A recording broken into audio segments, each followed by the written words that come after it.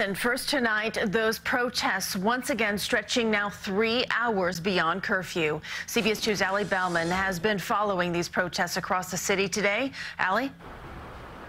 Well, Christina Maurice, it seems the police are cracking down on the curfew even earlier tonight than before. At about 8:30, we started seeing officers arrest peaceful protesters in Manhattan. And right here in the Bronx, it was still daylight when witnesses say a standoff began between officers and about 500 protesters. And just a short time ago, we did see a corrections bus take away several people.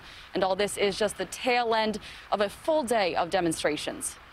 Coming to Manhattan like a wave over the Brooklyn Bridge, thousands march united Thursday. It's not only for George Floyd, it's for all the unarmed black people. Some protesters even arrived early on the Manhattan side, waiting to greet those marching in.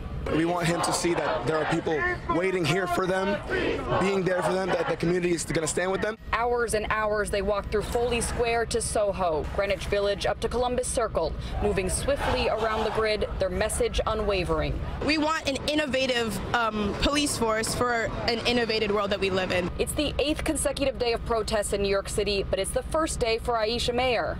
And protesting and being with my people makes me feel more united. The 8 p.m. curfew came and went once again, with many continuing to march peacefully defiant. It's honestly just a commitment to the Black Lives Matter movement. You know, so many people out here doing their part. It'd be an absolute shame if I didn't do mine. Less than an hour after curfew, we were on the Upper East Side when police started handcuffing about a dozen demonstrators.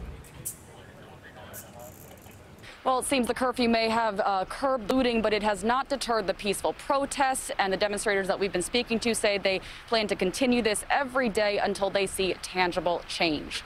We're live in the Mott Haven section of the Bronx tonight. Allie Bauman, CBS 2 News.